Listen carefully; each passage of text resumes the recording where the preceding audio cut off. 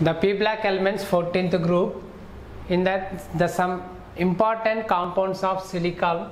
So that silicon is used as a different compounds like silicon dioxide, means that is our silica, next silicones, next silicates, and last one is zeolites. Zeolites means the aluminum is replaced with silicon in three-dimensional structure or three-dimensional network of silicones is called as aluminum silicones. Next one, these zeolites are used in various industries, especially for petrochemical industries. In that, for example, ZSM-5. This is a type of zeolite. Is that one type of zeolite? So these zeolites are used in directly conversion of alcohols into gasoline, or these zeolites are used in softening of hard water. So these are the importance of silicon compounds. And next, carbon compounds. So only the importance of carbon compounds, only two oxides, one is carbon monoxide and carbon dioxide. And silicon compounds are silicones, silicates, silica and zeolite. And next one, this is your P black elements for 14th group elements. The main difference for the 14th and the 13th group element is the 13th A group elements are called as boron family. This is called as carbon family. The 30A group elements is valency is 3, its valency is 4. But boron element and carbon element shows some different characters in along the group. Boron is a non-metal, carbon also a non-metal. But boron shows a covalent character. Carbon also having a covalent character, it involving various oxides. Some oxides are amphoteric in nature, some oxides are basic nature or acidic nature. In beryllium, in 30A group elements, boron is electron deficient compound and it also available in dimerized form, whereas in carbon is exhibit some different types of allotropies. We have yesterday discussed carbon allotropies, diamond, graphite, fullerene, those arrangement and shape of structures and physical properties. Generally the ionic radii in a group from top to bottom is decreases, atomic radii is increases, electronegativity values from top to bottom again decreases because of the increasing of size or atomic size. Ionization enthalpy values are also decreases from top to bottom because increasing of its size.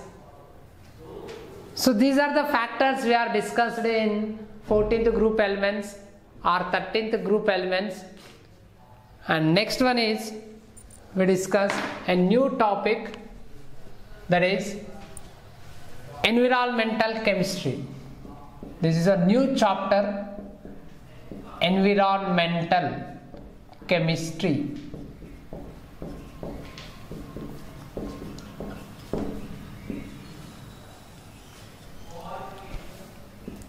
Introduction.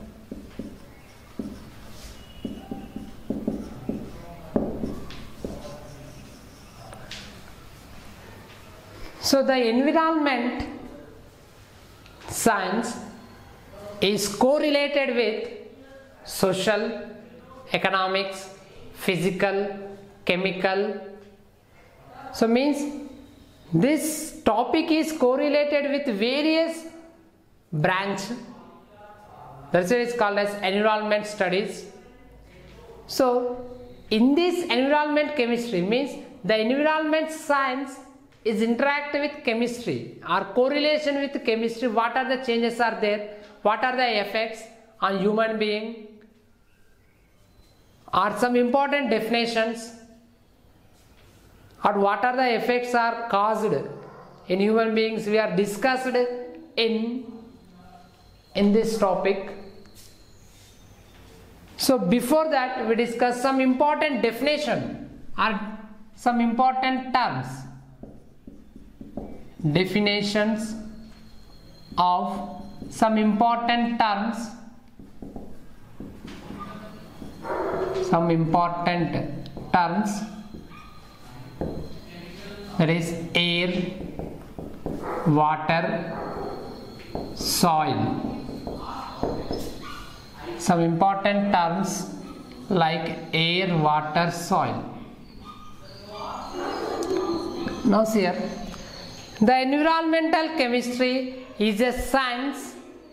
It deals with chemical process involved around the environment. Now, generally the atmosphere is surrounded around the earth or around the environment. This atmosphere, the sphere is containing a different spheres are there. In that, one is lithosphere, hydrosphere, or biosphere, and atmosphere. So total 4. One is lithosphere, hydrosphere, biosphere, atmosphere. Now in that first one, atmosphere, means that atmosphere is located around the earth. That is our atmosphere. This atmosphere is containing 4 types of spheres. One is stratosphere, ionosphere, mesosphere, troposphere. So 4 types of layers are present from the earth. From the earth we going up to 500 kilometers, we are getting 4 spheres like troposphere, stratosphere, mesosphere and ionosphere. So means in this atmosphere a significant factor. In atmosphere the significant factor is air. So here air is your significant factor. So this air is undergoes pollution. This air is undergoes polluted due to human being or mankind animals. So this is means in atmosphere the main significant factor is air. And next one is hydrosphere. This hydrosphere is located with or usually occur in oceans, rivers or groundwater or lake water or rainwater, etc. In hydrosphere the significant factor is water. So the water is significant factor. This water is undergoes pollution. So remember, in atmosphere air is the significant factor. In hydrosphere water is significant factor.